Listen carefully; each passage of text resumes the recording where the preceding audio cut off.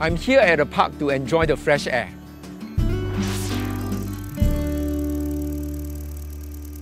But even in this park, I'm continuously bombarded by radiation. For example, there is visible light, infrared, and radio waves. These are non-ionizing radiation. They do not change the structures of atoms or damage our DNA. But there is also ionizing radiation that has enough energy to knock electrons from atoms and damage DNA. I'm holding in my hand a Geiger-Müller or GM counter. This is an instrument used to measure ionizing radiation. Does this mean that I'm in danger? Fortunately, no.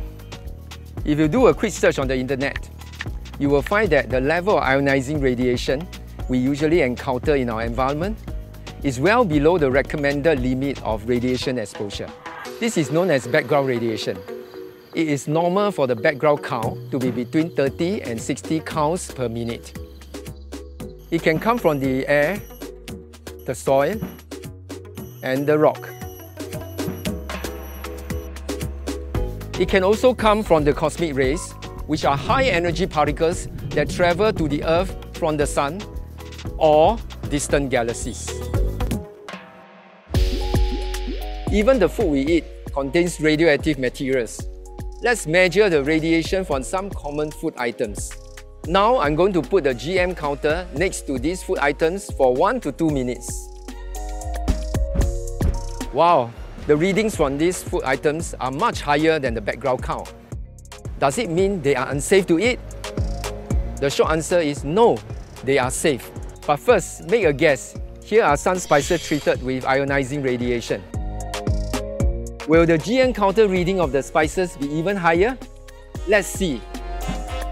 The reading of the irradiated spices is comparable to the background count. Most people think that irradiated food is radioactive, but our results shows that this is not true. Let's learn about food irradiation. Food irradiation makes food safe for consumption.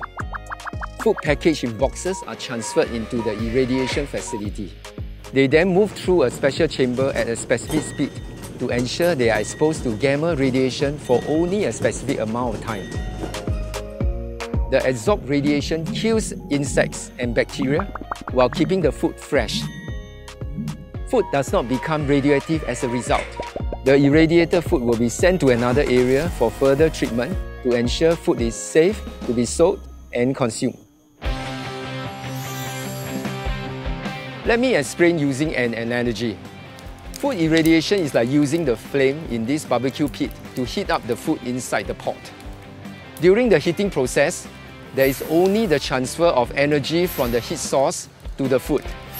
It kills the germs in the food to make it safe to eat. Notice that nothing is physically transported from the charcoal flame to the food.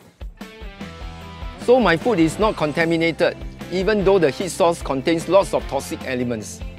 However, if bits of charcoal ash from the heat source lands on the food will become contaminated and it is not safe to eat. Look closely. Can you see the charcoal ash that has directly contaminated the food? Radioactive contamination happens in a similar manner. Contamination happens when radionuclides from the radioactive source are physically transferred from the radioactive source to the food. Indirect contamination is also possible. In nuclear accidents, radioactive isotopes may be released into the surrounding seawater and soil. Radioactive isotopes can be absorbed by plants and animals when they take in water from these sources. When we consume this, we are indirectly contaminated. From this video, we learned that all living things are constantly exposed to radiation. To measure and detect ionizing radiation, GM counters are commonly used. Irradiation is a process by which ionizing radiation is used to sterilize objects. Irradiating food does not cause it to become radioactive. Food contamination occurs when radioactive nuclides are transferred directly from the radioactive source onto crops and livestock, or indirectly through the soil or food they consume. Stay tuned for the next part of the video where I will bring you to SFA to learn about the types of radiation testing conducted in our foods before putting them on the shelves.